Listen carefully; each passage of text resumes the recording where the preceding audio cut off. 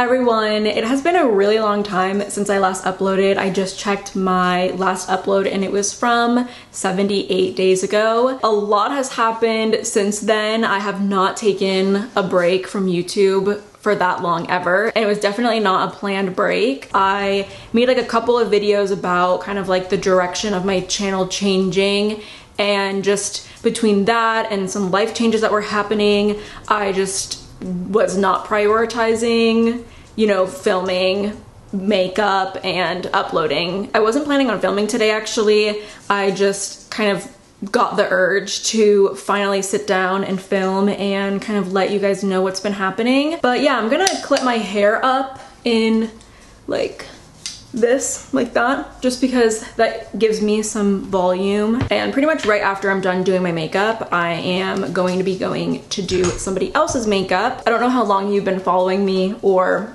if you remember this from not last year, but the year before.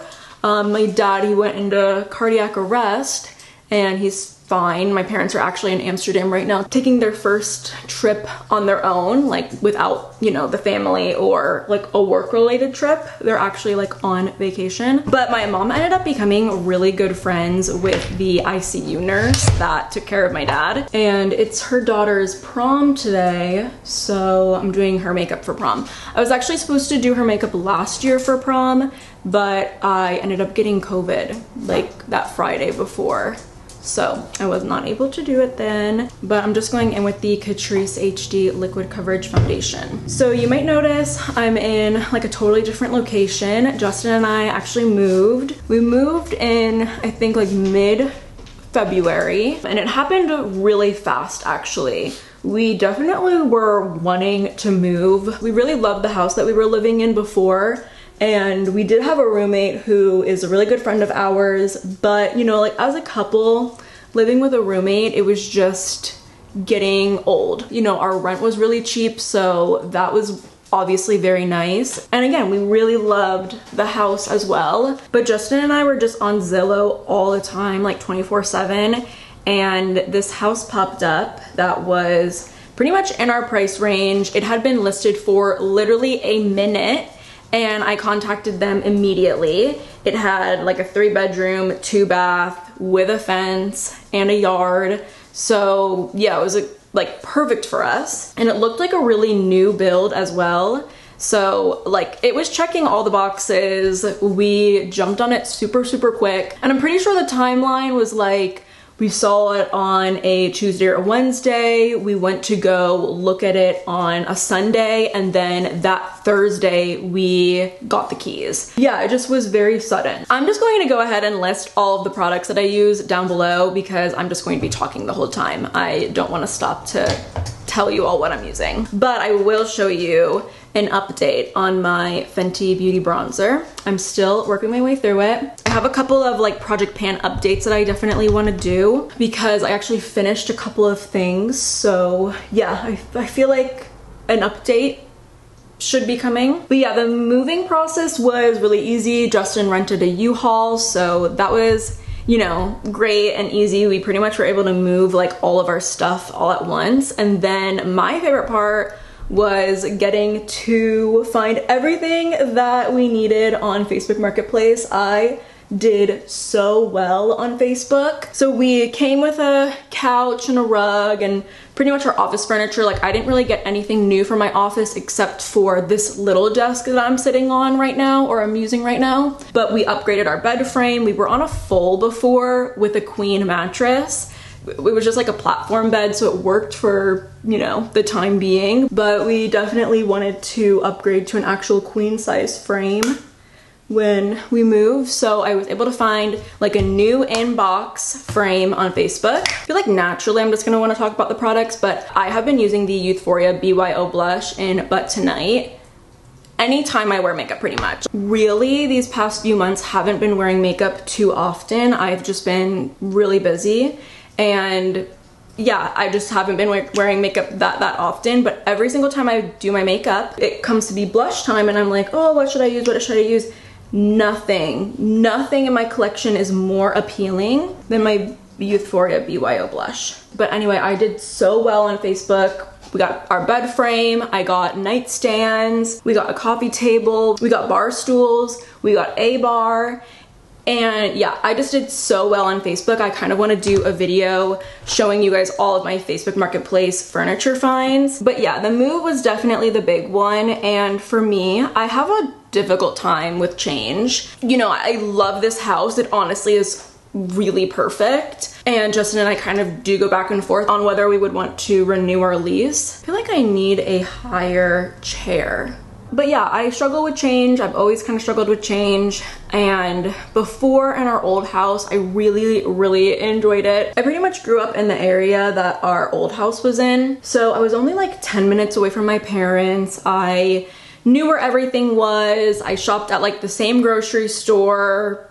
Yeah, I was just very comfortable in the previous area, which I'm fine with. Like, I know some people are desperate to get out of their hometown, and I mean, it might make a difference that I wasn't really born here. I was born in South Florida, and my parents moved us to North Carolina when I was 9. So I tell people I grew up in North Carolina, but yeah, I am a little dramatic, and like I said, I don't really love change that much. And I struggled being a little bit further away from my parents. Like, this is going to sound really dramatic, but I went from being 10 minutes away from my parents to 30 minutes away from my parents.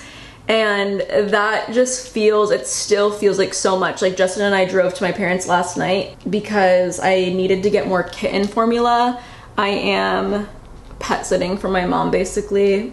My mom does a lot of like cat rescue stuff and TNR, and she had a bottle baby that doesn't have family, and I actually have 2 bottle babies now because the one that my mom had just needed a friend, and my mom was like, oh, we can wait till, you know, we get back to pick that one up. But I was like, I don't know, kittens develop so quickly, and I feel like every day counts in a kitten's development. So yeah, if there were 2 babies out there that needed each other, you know, I'm fine taking care of 2 of them. It's really not been that much work. But anyway, yes, I needed new formula. So we had to drive to my parents' house yesterday, and it just felt so far away. To like other people live hours from their parents. But for me, yeah, I was struggling with that a lot. Like, there was one day where I just like started bawling because I just felt so far away from my mom. And yes, I know that that is dramatic, but it is just how I was feeling. One thing that is nice is we are a little bit closer to Charlotte now, or I mean, we're a lot bit closer to Charlotte. Like, our address is a Charlotte address, and we can get to, you know, the actual city. Like, we can get to Uptown really quickly, like 10-15 minutes. Justin and I are not people who go out and do things. So yeah, maybe we can become people that go out and do things, but we're big homebodies and we really love the house. We really love the home. So, you know, overall I am very happy, and obviously very happy with our decision to move. I love not living with a roommate. Obviously we are still good friends with our old roommate, and you know, that will never change. I feel like we had a lot of good memories, and it was like overall a really nice experience getting to live with our roommate. It's been really great for the dogs too. I kind of felt like the dogs would need a little bit of an adjustment period, but honestly they, I think, really enjoy the house too. I almost feel like everyone's like a little bit more relaxed too. In our old house we had like a chain link fence, and our roommate had a dog, but the dog obviously didn't sleep with us. Like, it slept with our roommate. And I feel like Molly and Oscar, which is the dog's name, Molly and Oscar, they got along really well. Like, they were really good friends. But I think that all of the dogs struggled with the fact that Oscar wasn't really a part of like our pack. I just feel like the dogs are so much more relaxed now. The chain link fence, like, Molly would patrol and she could just see like everything that was going on in the neighborhood. So she was very busy in the yard, and she would bark all the time, and she still barks, and she still definitely barks, but We have like a taller privacy fence now. She still enjoys going out in the backyard and everything, but she is not patrolling like she used to. And even Wilma, if there was a dog coming like down the road and she saw them, Wilma, she would charge after them. It was bad for everyone because like I wouldn't be able to get her. She was causing a scene. The other dogs would want to come see her. And that is one thing about our old neighborhood, is we were very friendly with our neighbors. Like we really enjoyed our neighbors, which that was another thing that was really sad. Like I was really sad and emotional about leaving our old house, but you know, we outgrew it, that period. But it was very sad leaving. But at the same time, Justin and I are really enjoying it. We're enjoying, you know, having our own space, and I love the house. Like I think that it is really perfect. But kind of experiencing this bigger change, I was going through kind of a lot, like emotionally, and I've also been working a lot more. Like a lot more is expected of me through my job at the moment. I feel like I did my makeup so fast. Just adding some powder blush now. I feel like my look is a little glam, so.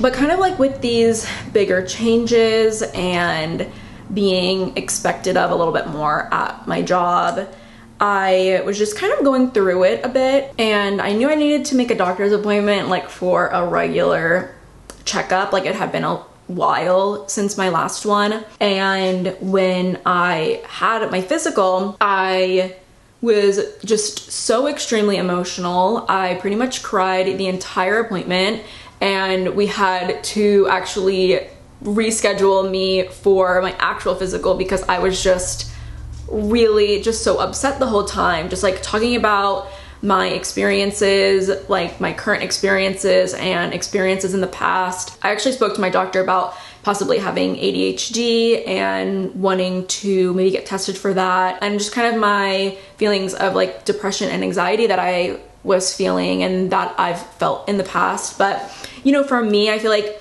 I can go through periods of time where things are obviously going well and I'm overall happy, and then there are times where I'm just like not feeling good, and I feel like that is a normal thing, just being human. But I kind of explained to her that, you know, there's been times in my life where I have been jobless, and I feel like, you know, having a job is a good way to hold myself accountable and get me out of the house or get me busy, get me doing things. But there's been periods of my life where I don't have a job and I'm not working, and I can be in bed all day for multiple days in a row.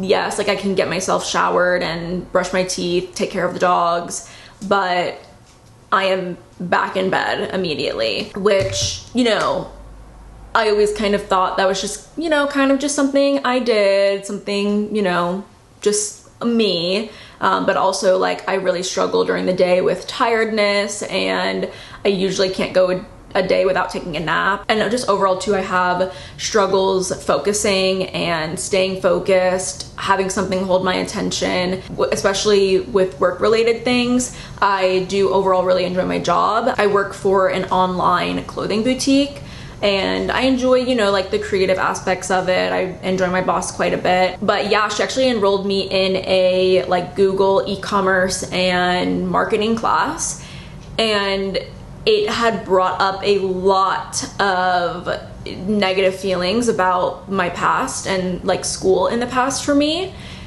And I would just sit there and like watch these little lectures and be like, why can't I retain or focus on anything that this person is saying?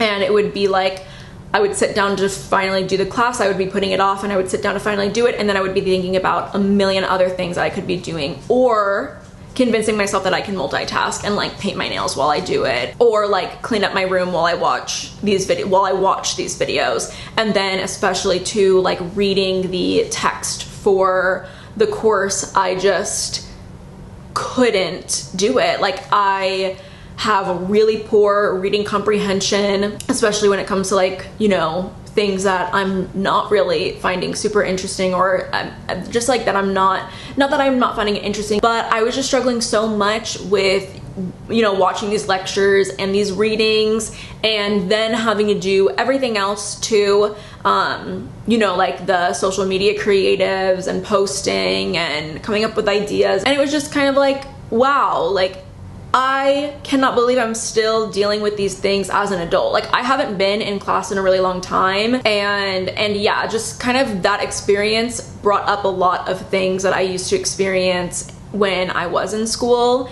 And my sister actually has ADHD. She was diagnosed with it a couple of years ago. And from my research, I also know it's not like confirmed, but it can definitely run in families. I strongly believe my mom has it, and she also believes that as well. So it was just kind of one of those things where, you know, I was experiencing all of these things and I was doing some research and just figured, I think it's time to maybe address this and see if I have ADHD as well. And then, you know, with all of the other things that were happening, like all of these changes that were happening, and I was very, very emotional, and I just knew that it was time to really tackle my mental health. So yes, I went to my like primary care doctor and had that visit, and I was crying the entire time, but I really did like share my story with her and just, you know, all of these experiences. And she ended up writing me a referral for a psychiatrist. And I am very, very, very lucky, because I know that that is a very difficult process for people to, you know, get that referral, see a psychiatrist,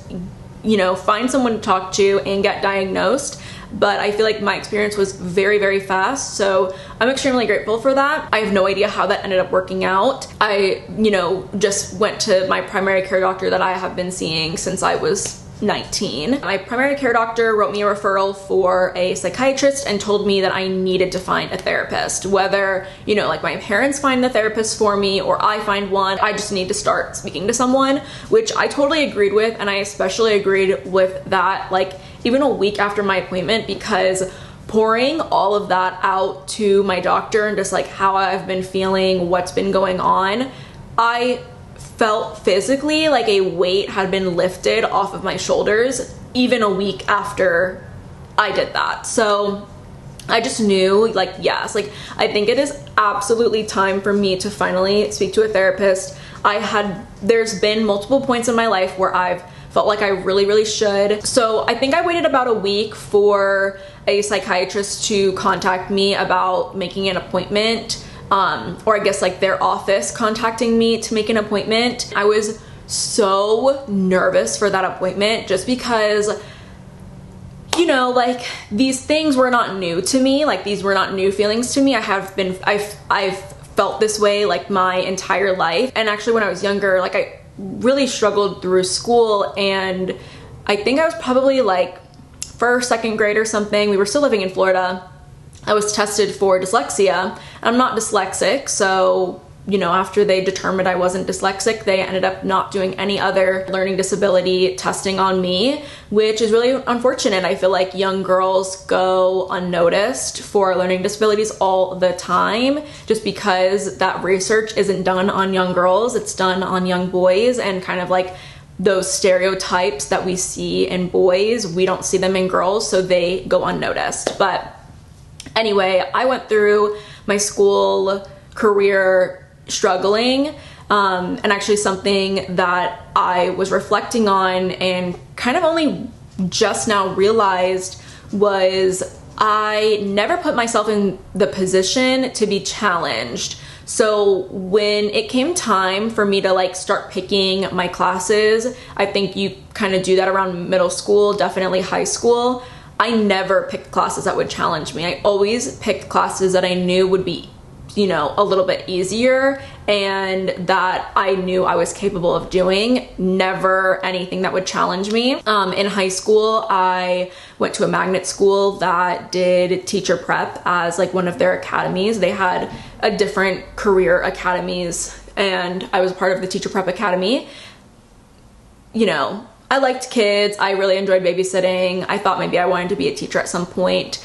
And then when it came time to go to a 4-year college, which I did, I do have a degree, I didn't choose a major that was new to me. I ended up doing elementary education, even though I knew that I didn't want to be a teacher at that time, because I knew it would be a big challenge to me. But I still, you know, went through the process not being really challenged at all. And yeah, that was something that I had reflected on and kind of only just now realized that I really never put myself in situations that would challenge me. I only applied to colleges that I knew I would get into. I only have ever applied to jobs that I knew I would also get into. So yeah, that was kind of an interesting realization for me. And when I finally went to go see a psychiatrist, yeah, I was just so nervous. Like, I just had really bad imposter syndrome and just kind of felt like, well, what if I don't get diagnosed and I just kind of leave feeling disappointed and back to square one and don't have answers? But the doctor that I saw was really amazing. I actually wrote in my notes app a huge list of just symptoms that I've felt like were relevant, and I let her know before, you know, we actually got into talking that I had this list. I was like, but I'm sure that you have questions, so let's just go through your questions first. I didn't even pull out my list because I feel like the questions that she asked were extremely thorough, and I felt like I was really able to share my experiences, share how I felt in the past, share how I'm feeling currently. And at the end of the appointment, she diagnosed me with ADHD. She also diagnosed me with underlying anxiety and depression, which was a little bit more surprising to me, even though I kind of think like it's not super surprising. My sister and my mom both deal with anxiety and depression, but the thing is, I felt like I never felt as strongly as they have before in those areas. And I made that very clear with the psychiatrist. I did kind of wonder, which I talked to the psychiatrist about that as well, if, you know, the anxiety and depression stems from being untreated for ADHD for so long. And she said definitely, like that definitely could, you know, have an impact on those areas, which is something that I just have to keep in mind, you know, going through the process of medication. But after the appointment, again, I just felt like a weight was lifted off of my shoulders, and I was very eager to start seeking treatment. My sister takes medication for ADHD, and it really did wonders for her. So I was really eager to start my medication and just kind of get on with my life. I feel like I was probably so annoying like the first couple of days that I, you know, had been newly diagnosed, because I was telling like everyone, because I just felt like, I don't know, the people that are close to me, I feel like they should know, because, you know, I have been undiagnosed for so long, and I feel like it greatly impacts my social life. Obviously have a hard time like focusing and paying attention. So I just wanted like the people that were close to me to know that, you know, I do have ADHD and I am seeking treatment for it. But yeah, I was probably pretty annoying like the first couple of days. The psychiatrist said that ADHD falls into kind of like 3 categories, and I definitely am inattentive and impulsive. Those weren't surprising to me at all. Being diagnosed and finally seeking treatments, it's been a really good experience so far. But another thing I wanted to share too is that I went to my first therapy appointment last week as well, or I guess like earlier this week because it's Saturday. I had just like reached out to a couple of different offices and nobody was really getting back to me, honestly. And I reached out to like this random one just through Google, and it was really nice because I just, you know, sent them a little message on their forum. They ended up getting back to me via email like that same day, and I had an appointment booked the next day. So that was a really good, fast experience as well. I've just felt really lucky in kind of like my mental health journey that really hasn't been so much of a journey because it's been very quick. Like I feel like all of this kind of happened within, I think like a month or even like less than a month, which I feel like is unheard of. Like one of the reasons why I hadn't sought help for so long is because I've heard horror stories of like it taking a year or like months for people to get help and, you know, see someone finally. But For me, it was a really good, like, seamless, fast experience, so I am very, very grateful for that. It is expensive. It's like $175 to speak to someone for 50 minutes, so it's expensive. I think it's worth it for me because my doctor recommended it. She actually, like, she told me I needed to. Maybe I'll get to the point where I do once a month, but I think every other week feels good right now, especially while I'm like newly on medication. That was another thing, is I am grateful that I was able to start therapy so soon and so early into, you know, my treatment experience, so I can kind of like, you know, go through that with her. But yeah, moving and then starting my whole mental health journey were two huge changes that I knew I wanted to share with you all, you know, eventually, but it had just been really difficult for me to actually turn on the camera and film, especially too because, like, yes, I really love my office space, but I mean, this ugly printer, that is just not it. And I really need to get this looking a little better. Like, I didn't think that you would see this shelf, but you totally can, so I need to do something about that. One thing that I definitely struggle with is if I want to do something, I feel like so many things need to align before I actually do it. But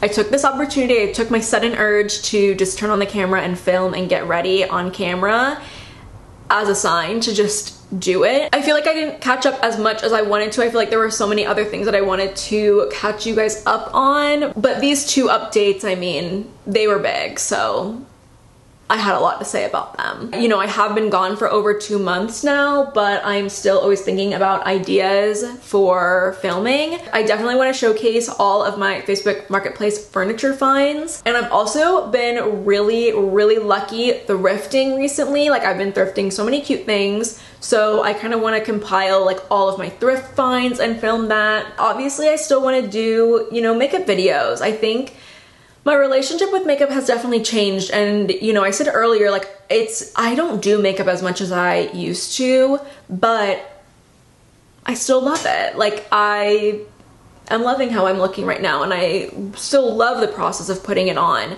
I just need to figure out kind of like where I belong in the makeup space at this point, because yeah, I'm not interested in doing reviews. I am not interested in a huge update is I haven't bought any makeup. The only makeup products I bought was to replace my NYX Lift and Snatch when they were on sale. They were not doing a good sale. Like, they never do a good sale. I'm sorry, buy 2 get 1 free is never a good sale. But I ended up getting 2 new Lift and Snatches in espresso, and then I got another shade in ash brown just to try. But I've really stuck true to my no spend. I feel really good about it. But yeah, next time you see me, I'm definitely going to be having the background cleaned up a little bit. I'm not even going to worry about it this time because I just kind of needed to sit down and chit chat and share what has been going on. But yeah, next time I think I definitely want to get, you know, something a little cuter going on back here, and maybe I'll have a higher chair because this is really sitting very low right now. But that is going to be it from me today. Thank you all so much for watching today's video. I hope that you enjoyed. If you aren't already subscribed, definitely go ahead and do so, and hopefully I will see you next time.